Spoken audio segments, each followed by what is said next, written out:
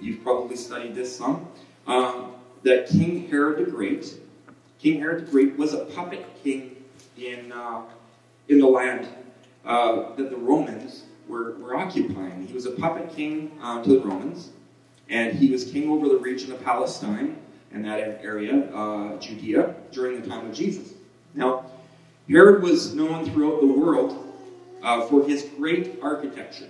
If you look in the history books, there's all kinds of references to Herod the Great being this great architect, and he had a style of classical architecture, numerous wonderful, majestic building projects were done during Herod the Great's time, and that's why actually he got that title, is because he was a great designer and builder of buildings. And Herod the Great, he undertook construction of the Jewish temple, which was the crown jewel of his projects between 37 and 4 BC. Now, Ezra's temple in Jerusalem, when the Israelites were released from the Persian captivity, I started with Babylon and moved to Persia, and Cyrus the Great ordered that the people should return. Ezra and Nehemiah, they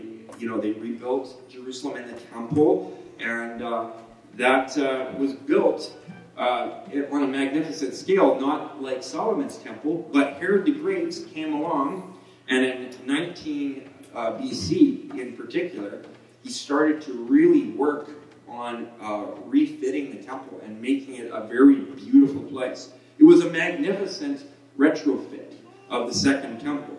And I guess the main temple was finished in a year and a half, and history books tell us that all the way to the time where the temple was destroyed, they were continually working on it. So it was a beautiful building. And, there was a lot going on to comply with the religious law. Herod, he employed thousands of priests as masons and carpenters for this rebuilding. So, we don't see that today, but if you can picture in your mind, like, the number of years and the resources that were poured into this place was majestic. Like, there was gold everywhere, there was carvings in the rock. It was a beautiful temple. Then this starts off, this is the context for the start of our message today, in chapter 13, reading from verse 1. As Jesus was leaving the temple, one of his disciples said to him, "Look, teacher, what massive stones, what magnificent buildings." So you could just see the disciples, they're like, wow, look at all this beautiful architecture. It's all in honor of Jehovah God, right? Look, Jesus, don't you see this? The grandeur of this building, had a wow factor to it. And even today, when you visit the Temple Mount on the outside, I was there a couple of years back, and you see these giant stones that they're heaped up in rubble off of the Temple Mount, former stones that belong to the temple. And, it's different today, but you can still see, when you look at it, you can see the gates up in the wall, and you think, man, that must have been something else before it was destroyed. And, so they said, "Look, teacher, what massive stones, what magnificent buildings." So Jesus says in reply in verse 2, he says, "Do you see all these great buildings?" He says. Replied Jesus. "Do you see all these great buildings?" Replied Jesus. "Not one stone here will be left on another. Every one will be thrown down." Well, when he said that, they're looking at these huge stone structures, and they're probably wondering to themselves, how is that going to happen? But at this point, Jesus tells his disciples prophetically that the temple that they were standing in, and that he was teaching in the courts of, and the buildings, the infrastructure that they were admiring, would actually be not just partially destroyed, but completely destroyed. In AD 70, this actually happened. Titus, the commander of the Roman legions, would enter Jerusalem to quell a rebellion against the Roman Empire. And at that time, the Emperor Vespasian sent his army into Jerusalem. And Titus was his son, and Titus was looking for something to kind of raise his, prestige amongst the Roman people. There was a lot of infighting at that time in the Roman Empire, and Vespasian became the emperor after there was a lot of toggling going on as to who the next king was going to be. And he was looking for a way to beef up his holds in the Roman Empire, and Titus was certainly looking to advance himself as well. So we're told that the fall of Jerusalem took place, that the soldiers came in and they laid siege to the place, and there was a great chasing out of the Jews and a slaughter of the Jews. And according to history, apparently somebody carelessly set the temple on fire, and all the gold that was in the temple ran down in between the stones that were in the temple. And Titus, wanting to get the gold, ordered everything to be dismantled stone by stone so they could get the gold out of these stones. That's what we're told in the history books. But the war against the Jews happened at a great time of political instability, and they needed this great victory. And of course, this victory was won, and the Jewish rebellion, and the Zealot rebellion, and all that was taking place there was quelled. It was squished. And to this day, when you go to Rome, in front of the old Colosseum, there is an arch. And in those days, they used to make these arches that would go into special places. Like in this particular case, the Colosseum was built, and the archway that led into this Colosseum was this magnificent structure that was made by Titus. It's called the Arch of Titus. And on that was carvings of the triumph of Titus against the Jews. That was all part of this. And we know that the Colosseum was the place where the Christians were massacred, and where they were brought into the Colosseum and fed to lions and gladiators. And the Roman Empire at this time used this as propaganda to show themselves as powerful. And, there's even a coin that was stamped on the time of the defeat of the Jews. It's still in collectors' purses or in their collections, wherever they might be. There's a stamp of a Jewish lady, weeping, and a strong, tall Roman male figure standing over her, looking like an overlord over her, and a palm tree in the background. And it says on the coin, the defeat of the Jews. It was just this huge thing. Now, even today, there's talk in the history books. There's actually two great arches that Titus made in honor of his campaign in Judea against the Jewish revolt there. And the second one was in front of what they called the Circus Maximus. And that was destroyed a long time ago in the 8th and 9th century. It was destroyed, but there's description in history books about what this was, and the depictions that were on it, and what was written on it in the history books. It says, "Subdued the race of the Jews and destroyed the city of Jerusalem, by which all generals, kings, or races previous to himself had either been attacked in vain or not even attempted at all." That's actually what was written on this arch in front of the Circus Maximus. So here is Jesus telling his disciples what was to come. And they wouldn't have understood. Well, why would they tear the stones, completely apart, stone from stone? That's why.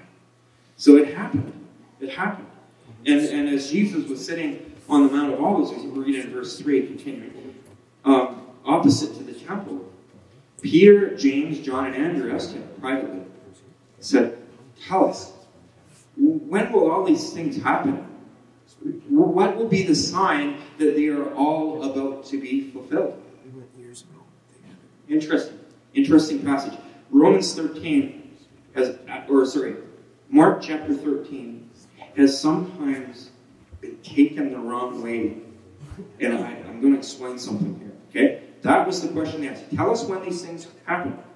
Okay? When you hear that question, the answer to the question you think is, well, he's talking about just solely the destruction of the temple, with the temple stones being thrown down one from another, no stone left on top of the other. That's the question, right? They're asking, when will these things happen, and what are the signs that they are all about to be fulfilled? So some people have taken Mark 13. I don't like that, Romans 13. Mark 13, they take that, and they go, that's solely what they were asking Jesus about. And so then everything in that chapter, they peg to being answered in regards to the destruction of the Jewish temple in AD 70. Okay? But as always, when you read the Bible, if you're a student of the Bible, you have to be very careful when you interpret Scripture. You need to ask yourselves, is this the only thing that speaks to this? Or are there other places in the Bible that speak to the same thing that can provide a proper context and maybe provide some more detail? As you all know, Mark is the shortest of the three Gospels that really dig into the teachings of Christ, and John is the fourth Gospel, and it talks a lot about soteriology, the salvation aspect of it. The first three are more, Matthew, Mark, and Luke are more historical in the way they approach it. There's a lot more soteriology or salvation teaching through the book of John. Now, just keep that in mind. This is what they call the Olivet Discourse in Mark chapter 13. And you're like, well, why would they call it that? Well, it's because Jesus was teaching his disciples about this on the Mount of Olives. He was sitting on the Mount of Olives, so they call it the Olivet Discourse. So, the interesting thing about this passage in Mark chapter 13 is it's also addressed. This same exact scenario is addressed in the book of Matthew on a parallel gospel, which from Matthew's perspective, okay? So in the parallel gospel, some of the detail is less than what Mark says, and some is greater, just in different aspects of it. Like, you have these four gospels, four accounts, and sometimes they speak to the same things, and they provide a different angle to look at it. And when we look at it all together, we see the proper context. So, Matthew 24, verse 4 actually reads this. As Jesus was sitting on the Mount of Olives, the disciples came to him privately. Tell us, they said, when will this happen? It's the same question that Mark asked. But Mark ended there. Okay? Tell us when these things will happen. When will this happen? Tell us when this will happen, Matthew says. But then he continues. And what will be the sign of your coming and the end of the age? So you see, when you look at the two together, when Jesus was giving the Olivet Discourse, he wasn't just talking about the destruction of the temple in AD 70. He was talking about the entire history to come between the time of his ascension, which he would be ascending into heaven, and his second coming. So you miss that if you just read Mark and you keep the blinders on there and you go, oh, everything happened before 70 AD. Jesus must have come back mysteriously a second time, sometime right after the temple was destroyed, because it falls in line with the timeline. Because they're asking the question in Mark here, well, when is this going to happen? And they think they're referring to the destruction of the temple being thrown down, stone by stone. Right? See, if you don't read the whole picture, you get it wrong. My friends, when we're students of Scripture, this is why it's important for us to be biblically engaged and biblically literate. When I speak something from the pulpit, you should be digging in on your own to try and see what the Scripture says. Okay? There's going to be times where you're going to do a study, and you're going to see another angle that's going to provide proper context to what you're what you're reading. And it's that way about all kinds of different things. You don't just pull one little thing out of there and focus on that one little thing, because you might just get it wrong. And people have got this wrong. Lots of people have got this wrong. Okay, so Mark emphasizes specifically the names of the disciples. You see Mark names the disciples: Peter, James, John, and Andrew. Matthew doesn't. Matthew doesn't focus on the names of the disciples. He just says the disciples. Okay? And then he gives specifics, not just about the destruction of the Roman temple in AD 70, which was horrific. It was a horrific time. But it also gives perspective on the sign of his coming and the sign of the end of the age as well. So there is uniformity in the scriptures. So, firstly, Jesus tells his disciples the state of the world and what the state of the world is going to be in before he comes. And he says this to them in verse 5. Jesus said, "Watch out that no one deceives you." Okay, if Jesus is saying this to his disciples, this is a very strong warning. Watch out that no one deceives you. These are believers in him. These are his primary disciples. And this is for all of us as well. If he's saying, watch out that no one deceives you, there must be deceiving spirits out there that can lead us astray. Otherwise, it wouldn't be such a strong warning. Watch out that nobody deceives you. Jesus warns. He warns that there is going to be a danger of false messiahs that will come in his name. They will pretend to be him, but in fact, they will be clever counterfeits. And this has happened. If you look at the history, and I'm speaking a lot about history this morning. If you look at history, there has been so many false messiahs claiming to be Jesus come back a second time. And since Jesus ascended, literally hundreds of different people have claimed to be the returned Christ Jesus, only to be found out as shams. And right now, as we speak, there are many false Jesuses in the world. And I'd just like to share pictures of 4 of them with you. So, you see this on the video. This is the first false Jesus that I want to talk about. Okay, this is Henrique Cristo of Brasilia, Brazil. Now, Henrique calls himself Jesus. He calls himself the returned Messiah. And he calls Brasilia, Brazil, the New Jerusalem. And believe it or not, there is quite a number of people that actually follow him. And, they live a quiet life, kind of like hippies, in the kind of background, and they grow their own food. They're kind of preppers. They're focusing in on Henrique's teachings and readying themselves for what he says is coming next. And they're just kind of waiting with bated breath on every word that he says. False Jesus, false Messiah. The second one, there is a guy in Africa named Moses Halangwe. Okay, Moses Halangwe. You see him there at his wedding. He's carrying a knife. Wouldn't you like to be the bride there? On his hat is written King of Kings and Lord of Lords, Jesus. He calls himself Jesus. They call him King of Kings. These people, lots of people. And he claimed his wedding day was the start of the end of days, and the lady that he married was one of his disciples who claimed was actually an angel. Believe it or not, I heard something like this. When I was a young pastor, no, that was a long time ago. Oh, yeah. That was like 30 years ago. Okay, so when I was a young pastor, I had a congregation, and I had this person, very well-meaning, very sincere, but misled.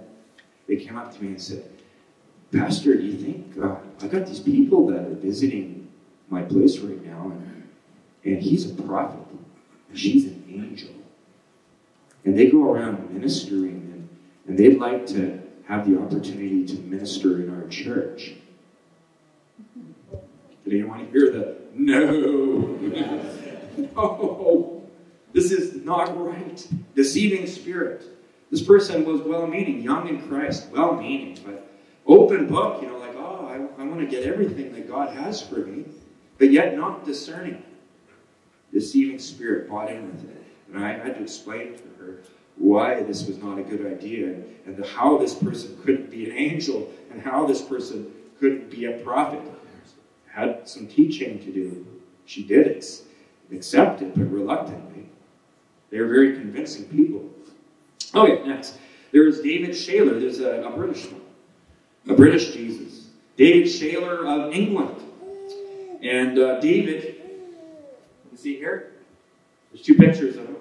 He delivered his Sermon on the Mount in 2008, and he has this opinion that the spirit of his deity, being Jesus, compels him to approach his congregation as a cross-dresser sometimes.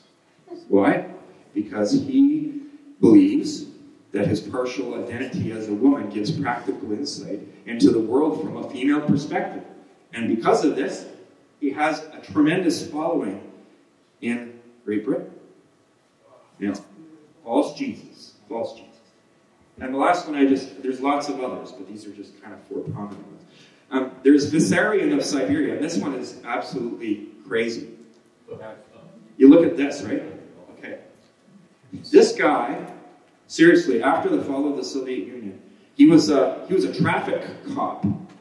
Believe it or not, he was a traffic cop, and he received the revelation in himself at the fall of the Soviet Union that he was Jesus Christ who had come back a second time.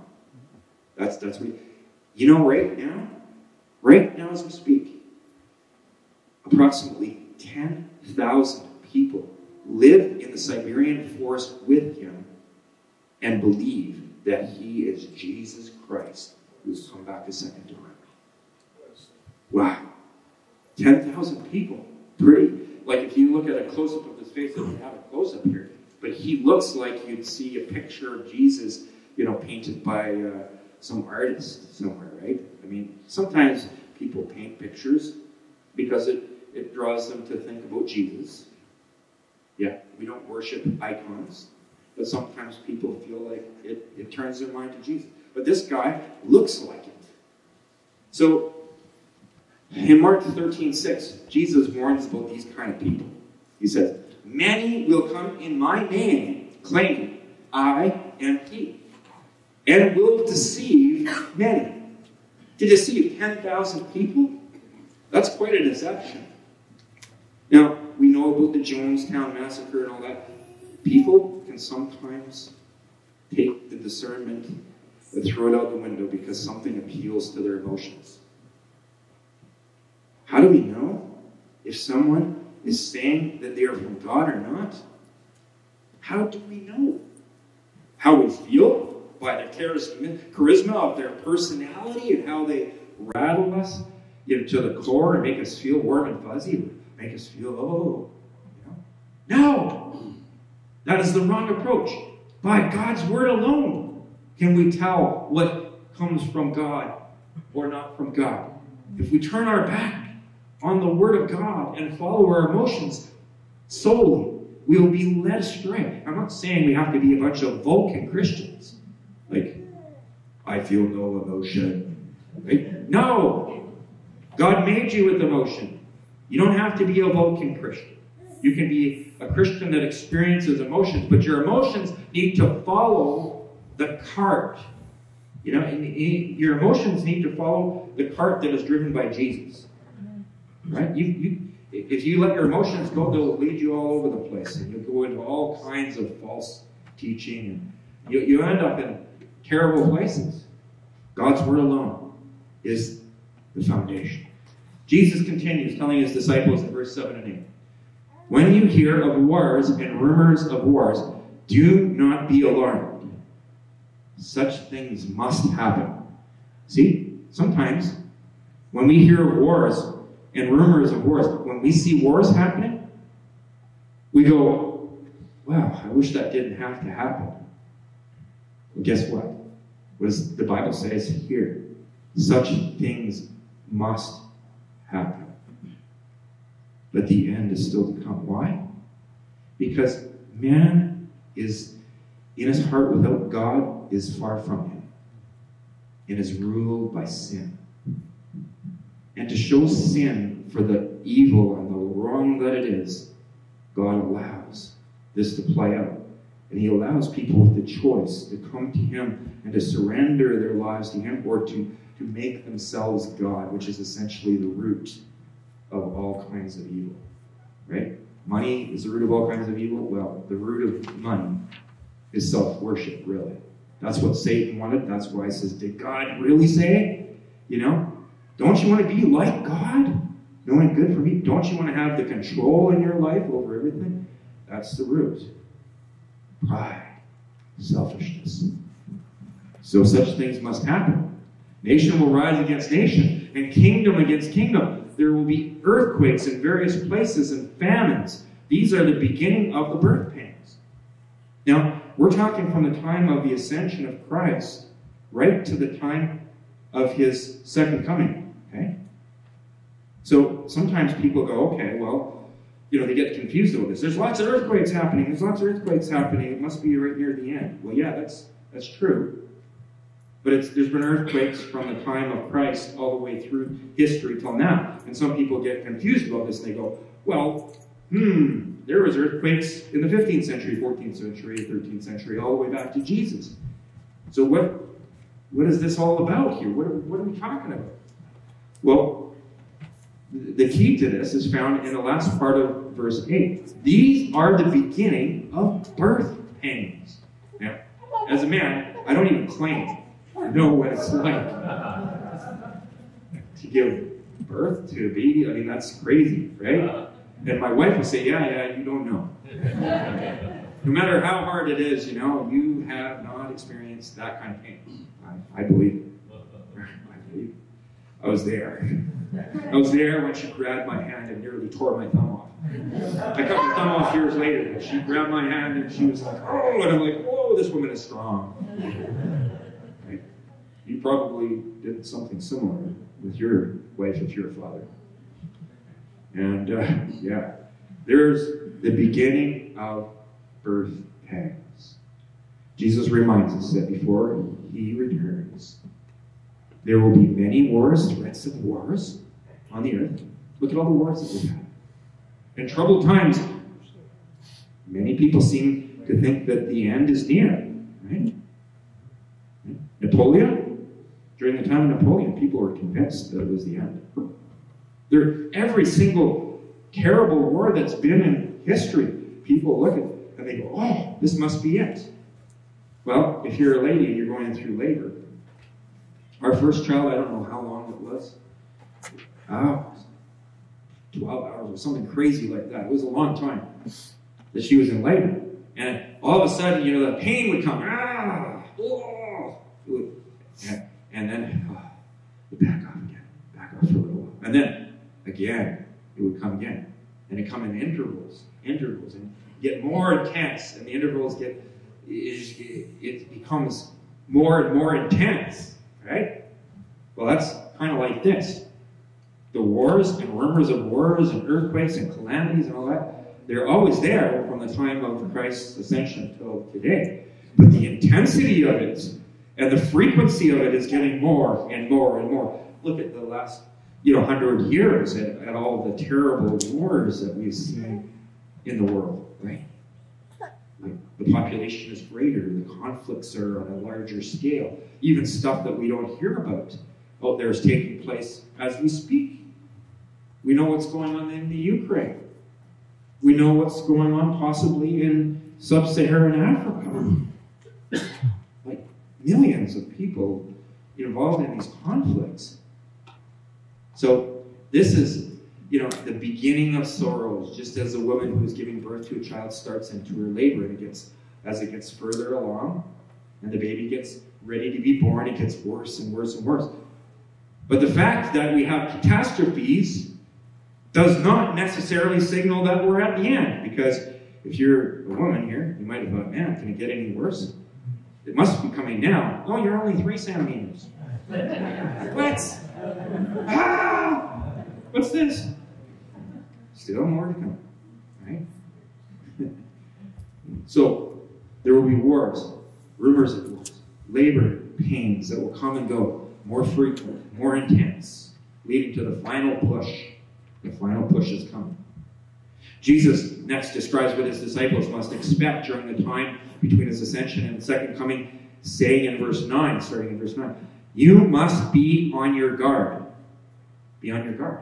Okay, that's another warning, just kind of similar to the warning we just read about, right? But be on your guard. Well, what are you going to say, Jesus? You will be handed over to the local councils and flogged in the synagogues. On account of me, you will stand before governors and kings as witnesses to them. And the gospel must be first preached to all nations. Whenever you are arrested and brought to trial, do not worry beforehand about what to say. Just say whatever is given to you at the time, for it is not you speaking, but the Holy Spirit. See, from the time of Nero, shortly after Jesus ascended, when the disciples were still alive, some of them were still alive right then, okay? From the time of Nero, right into the modern day, there has been persecution of true believers in various places of the world. And like those birth pangs, there's been waves of pain and suffering that have happened.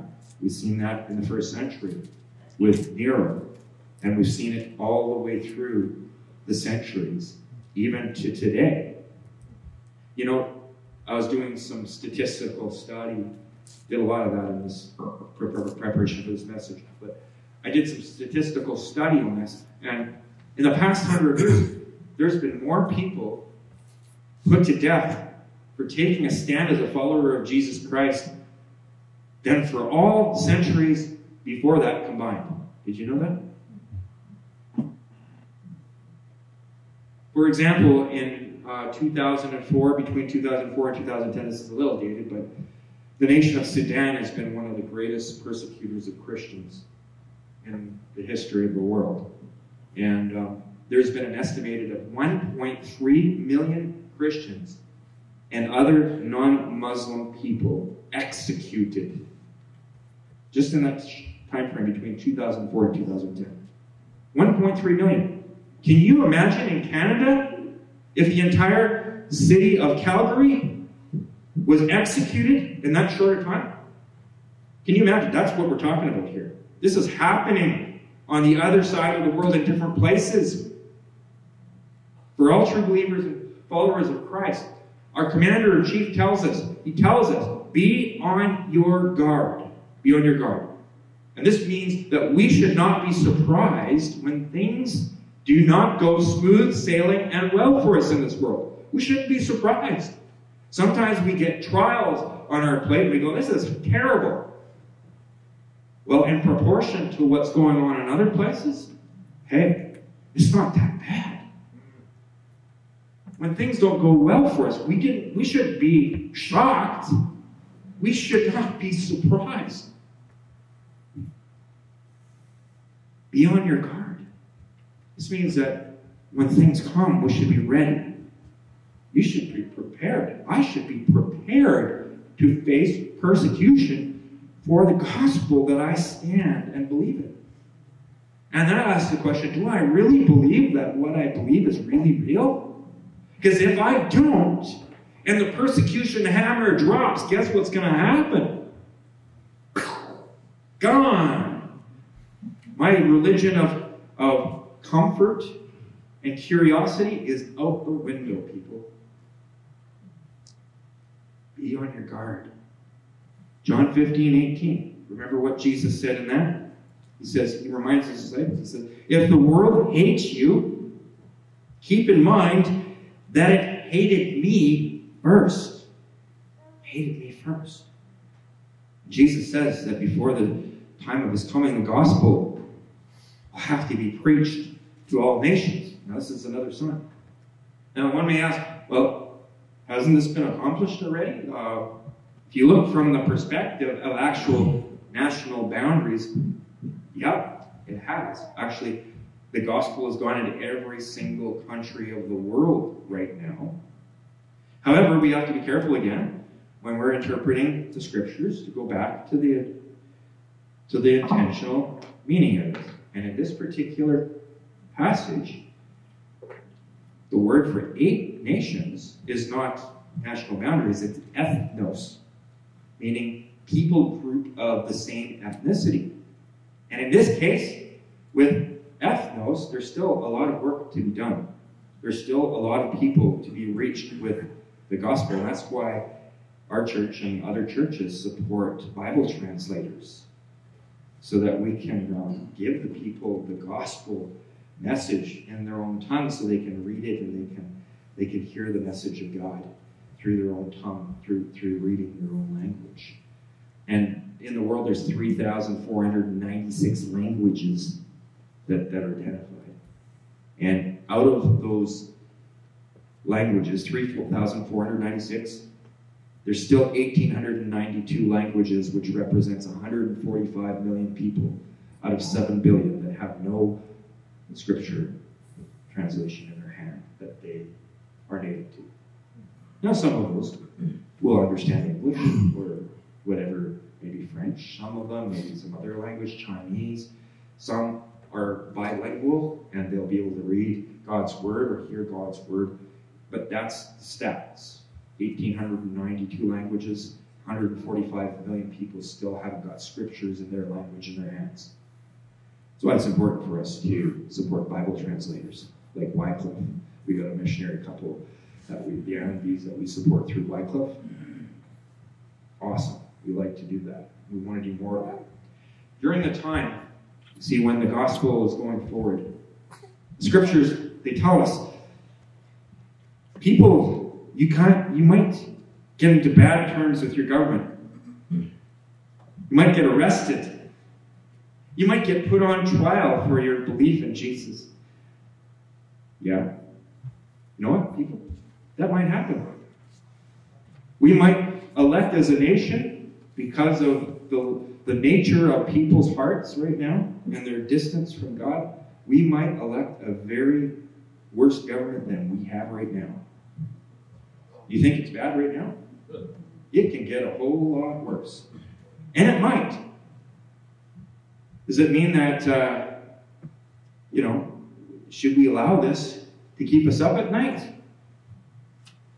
No. Trust in the Lord. Lean not on your understanding. Look to Jesus as your strength and sufficiency, and He will carry you through whatever comes. Be on guard.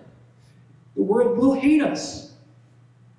You're going to preach the message out there to certain people that are going to despise you and hate you and cancel you. They're going to do the cancel culture thing on you because you are Christ's disciple. And the Bible tells us that we ought to love our enemies and pray for the ones that despitefully use us, right? That treat us wrong. It's tempting just to go, well, take that, That's not part of the Beatitudes. We need to be reminded of that. It's not take that. It's like, oh, what did Jesus do? Turn the other cheek. Love your enemies. Do good to those that persecute you. Pray for them. Pray that God would have mercy on their souls. Corrie ten Boom lost her sister in the concentration camp. One of the guards in the Nazi prison camp that was responsible for the death of her sister came and asked her for forgiveness. Was that easy for Corrie ten Boom? You read the story? Absolutely not. That was not easy. This is where we don't trust our emotions, people. We don't have faith based upon how we feel. We trust the Lord and do good according to what He says. Why? Because we love Him. And He says, love your enemies. So she forgave him. She chose to forgive him. You might say, I've been hurt so bad that I can't forgive. Well, you know what? If you can't forgive, you need to go to prayer and ask God to have mercy on you. Because if you can't forgive people that hurt you, you will never be a God-honoring disciple, you never will. Because the root of that will take you into terrible places. And God loves us. He doesn't want us to go down that path. He really doesn't. Yeah, I've been hurt. You've been hurt. Who here's been hurt? All of us, right? We've all been hurt. Some of us have talked about this morning, how hurt we've been. Bless those who curse you. So, 12. This is a heavy scriptural passage. Heavy stuff, eh? Heavy. But good. Good. Verse 12. Brothers will betray brother to death, and a father his child. Children will rebel against their parents and have them put to death. Everyone will hate you because of me. But the one who stands firm to the end will be saved. Wow. That's the ultimate betrayal. Can you imagine? Can you imagine your head being on the chopping block because your dad turned you in and said he's a Christian? Get rid of him? Can you imagine how that feeling would be? Or, you're a father and you're trying to teach your child right from wrong, and they take the opportunity to have him thrown in jail for whatever reason. Can you imagine that? It's terrible. Jesus says, be on guard. Be ready. That's coming. So next week we're going to talk about what's coming. And we need to be prepared. The one who stands firm to the end will be saved. So what's it like out there? In Canada? Yeah, we've had a few attacks on our Christian virtues and our religious liberties over the course of the last couple of years. Yeah, for sure. But what's happening out there in the rest of the world? If I am an Orthodox Jew in Israel right now, and I decide to become a follower of Jesus, guess what? They're going to consider me a blasphemer.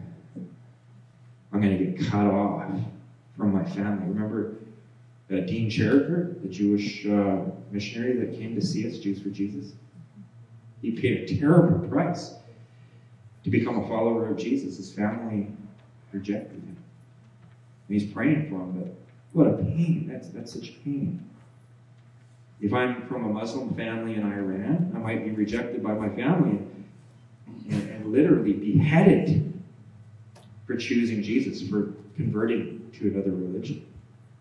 If I was from a Hindu family in India, and they were staunch Hindus, I'd be rejected for turning my back on Hinduism.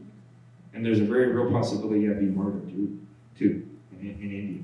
In China, yep, they allow you to practice Christianity as long as you're part of the state-sponsored church. And if you're not, and if you don't toe the line of the communist agenda, you're persecuted.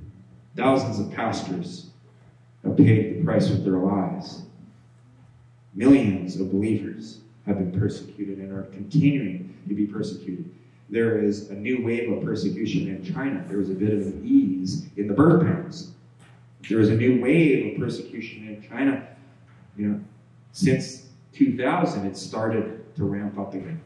And now it's really a difficult thing to be a Bible-believing, genuine Christian in China right now. Sudan? Well, that's what he said. You become a Christian, you're dead. They find you, you're dead. Literally, that's it. Indonesia? Same thing. Islam conversion or death. You convert from Islam to Christianity, that's it. It's a death sentence to you. Now, right now,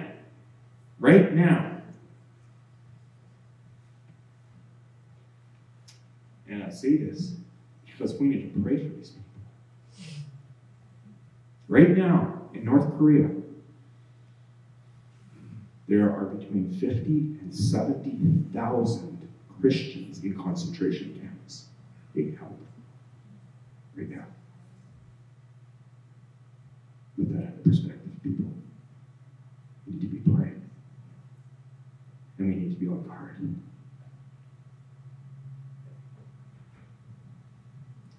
The real persecution cause for these people is because of me. That's what Jesus said. Because you believe. Because of me. The kind of opposition that I'm talking about is going to increase. It's going to increase here. You know, there's a prosperity gospel that's out there preaching that that the whole world is going to get converted before the coming of Jesus, and they're going to usher in Jesus. They have this interpretation. That's not what the Scripture says. Scripture doesn't say it's going to get nice and peachy and easy. That you're going to build this Christian empire across the globe that's going to eradicate evil. No. The Bible says there is going to be a birth. And the birth is going to be painful. And when the birth happens, there's going to be joy because the kingdom of our Lord, or the kingdom of this world has become the kingdom of our Lord and of his Christ. Because our commander-in-chief is King of Kings and Lord of Lords. Not like Lord of Lords. Not like these shams. When our King of Kings and Lord of Lords comes, he's going to put an end to all the stuff that's going on. He shall reign forever and ever. Amen. Would you bow in prayer with me?